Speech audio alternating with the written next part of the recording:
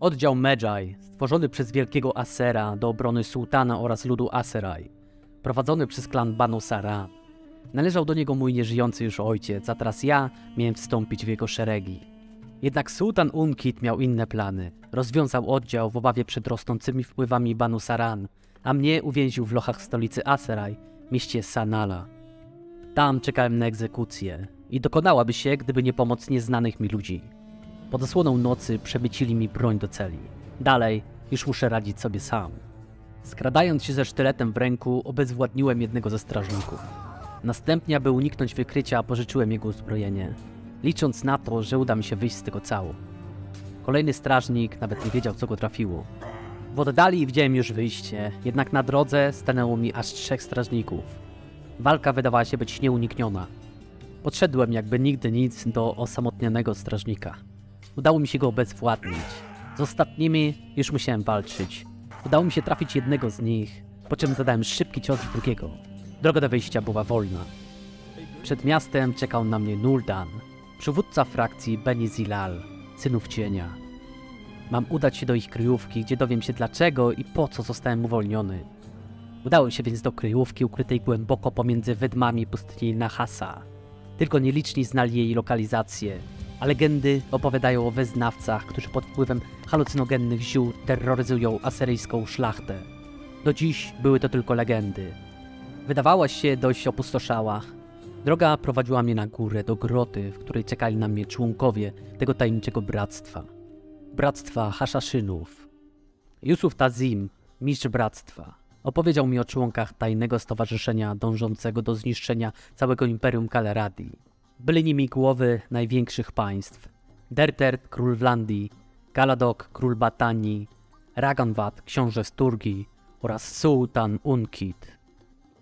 Byli odpowiedzialni za śmierć mojego ojca, śmierć Nimira, przywódcy Banu Sarran oraz zniszczenie Medżaj, którzy byli przykrywką właśnie Bractwa Hashashinów. Mój ojciec był ich przywódcą i tylko jego krew może władać bractwem. Po jego śmierci bractwo popadło w ruiny. Moim zadaniem będzie odbudowanie go, zanim będziemy mogli zaatakować przywódców tajnego stowarzyszenia. Kryjówka potrzebowała niewolników do rozbudowy i pracy zarobkowej oraz żołnierzy do ich pilnowania. Zebrałem więc grupę pustynnych bandytów miotujących się bez celu i stworzyłem niewielką hordę, czekającą na przejeżdżające karawany należące do klanu Banu Sarran. Gdy karawana wpadła w naszą zasadzkę, nie było dla niej ratunku, a my, pod przykrywką zwykłych bandytów, byliśmy bezpieczni. Schwytanych jeńców oraz złupiony towar wraz z moimi nowymi rekrutami mogłem odstawić do kryjówki, gdzie mogli pilnować nowych niewolników w ich nowej pracy, a my mogliśmy zacząć odbudowę. Towary zaś mogłem sprzedawać na czarnym rynku, z którego czerpałem zyski. Gdy już złupałem dostateczną ilość karawan i pracownicy odbudowali całą kryjówkę w pełni, mogli zająć się pracą zarobkową przy wydobywaniu kamienia i sprzedawaniu go z zyskiem.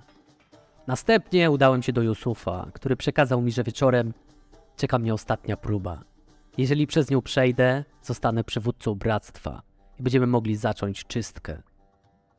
Wieczorem udałem się do naszej siedziby. Tam czekali wszyscy członkowie bractwa, a ja miałem zmierzyć się w pojedynku z najlepszym zabójcą. A z jaskini może wrócić tylko jeden z nas. Pojedynek był bardzo trudny. Zabójca był bardzo szybki, zręczny i silny. A jednak udało mi się znaleźć jego słaby punkt. Jedno kopnięcie w dobrym momencie, cios i z groty powróciłem tylko ja. Teraz mogliśmy ustalić strategię działania i kolejność celów. Pierwszym celem będzie król Dertert, głowa królestwa Wlandii. Udam się do miasta Sargot, gdzie nasz kontakt, jeden z członków bractwa, Robert Andolini, ma nam przekazać wszelkie szczegóły. Zebrałem hordę pustynnych bandytów, aby byli moją przykrywką podczas podróży do Wlandii. Parę dni później byliśmy już pod Sargot. Tam czekał na mnie Robert ze szczegółami. Jego ojciec również należał do bractwa, jednak król Dertert dowiedział się o tym i zabił go pod pretekstem zagrabienia ziemi. Planował jego zabójstwo już od dłuższego czasu, jednak dopiero teraz miał pewność, że może się to udać. Przekazał, że Dertert zmierza do miasta Galenda po porażce w bitwie ze Sturgią i to będzie doskonała okazja, aby zakraść się do sali lordów i ulżyć jego cierpieniom. Przeczekaliśmy pod miastem, aż pochłonie je mrok. Zakradłem się pod przebraniem, aby nikt nie mógł mnie rozpoznać. Sala lordów okazała się być szczelnie broniona. Nie było szans się tam przedrzeć w aktualnych szatach. Musiałem pożyczyć je od jednego ze strażników. Odnalazłem pewnego samotnika pochłoniętego jakąś księgą.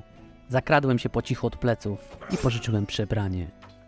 W nim już mogłem spokojnie dotrzeć, nie wzbudzając podejrzeń aż do sali lordów, która jak się okazało była piekielnie broniona wewnątrz.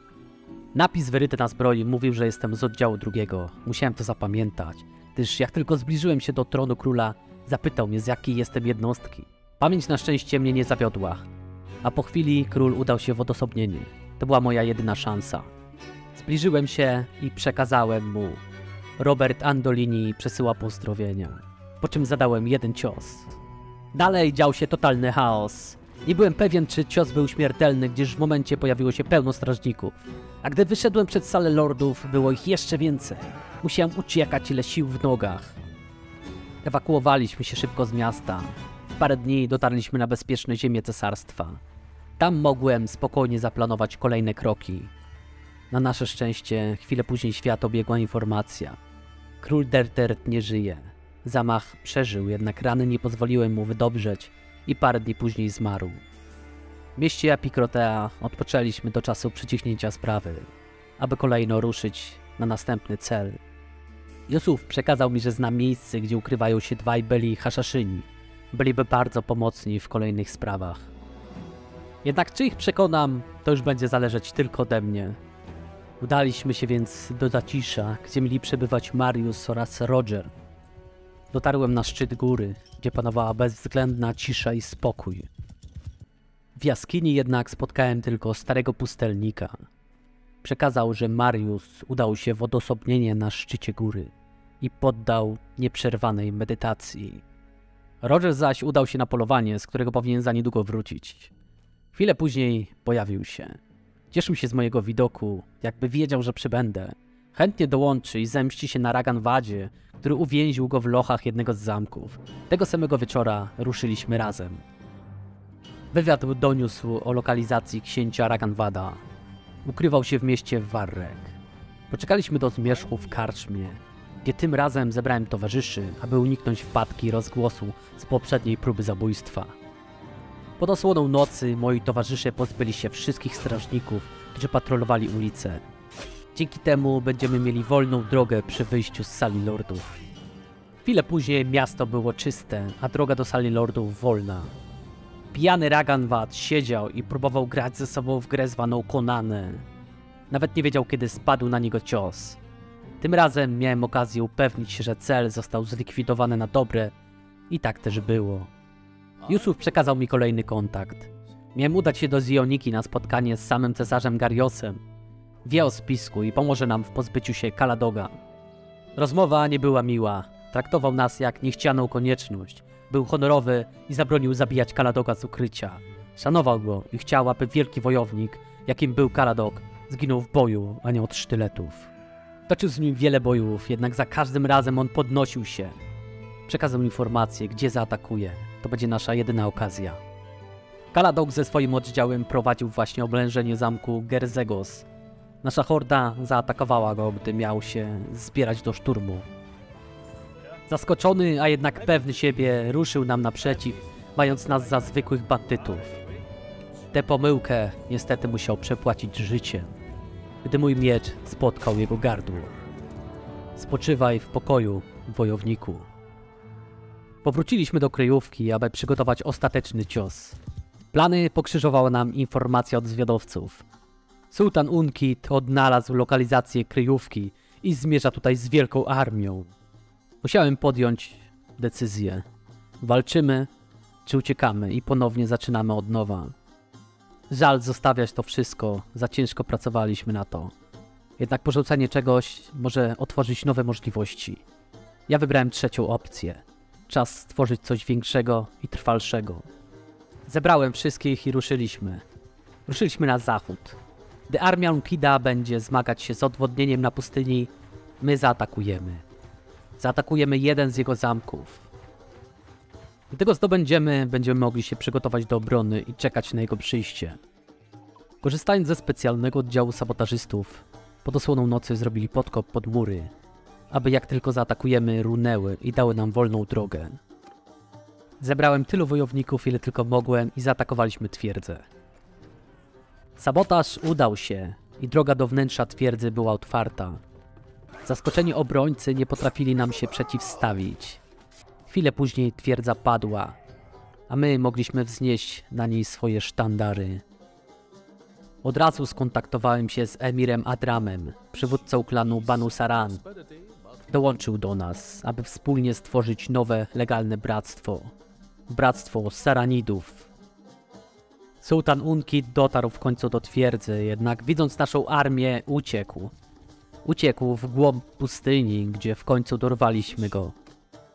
Ruszyliśmy do ataku pod nowymi żółtymi sztandarami. Ja miałem tylko jeden cel – dorwać Unqida. Gdy stracił swojego wierzchowca, zaczął uciekać.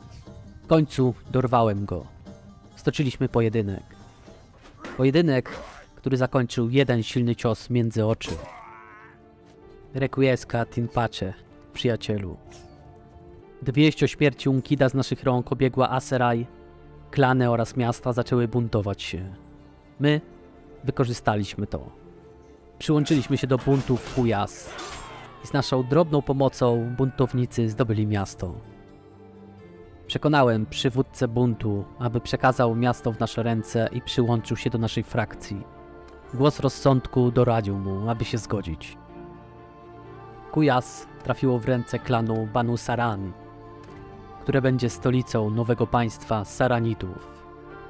A ja wróciłem do naszej kryjówki, gdzie czekali na mnie moi wierni członkowie Bractwa Hashashinów.